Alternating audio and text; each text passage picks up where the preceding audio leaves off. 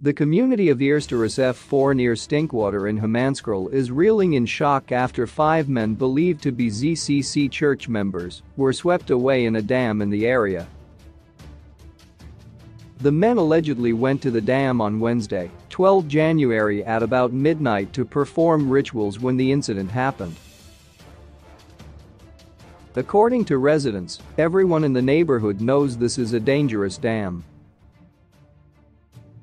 They said they were shocked after hearing what had happened. A church member said 8 men went to the dam, but 2 remained behind in the car, while the other 6 went to perform rituals.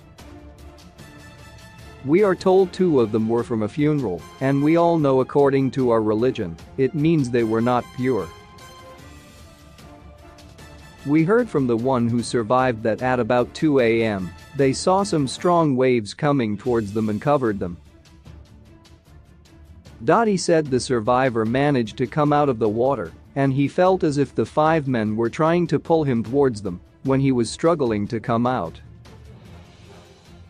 The snake in this river is very dangerous, and it is clear because when the bodies were retrieved, they were bleeding from the nostrils. We have lost as a community, and we wish everyone should just be careful. Another woman said. Residents of F4 and Easterus need to be careful as this is a dangerous time for performing rituals at dams because of heavy rain. People need to be patient and wait for the right time.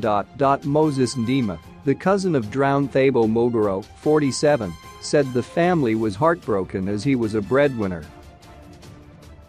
We were informed he came here together with his fellow members to do some rituals.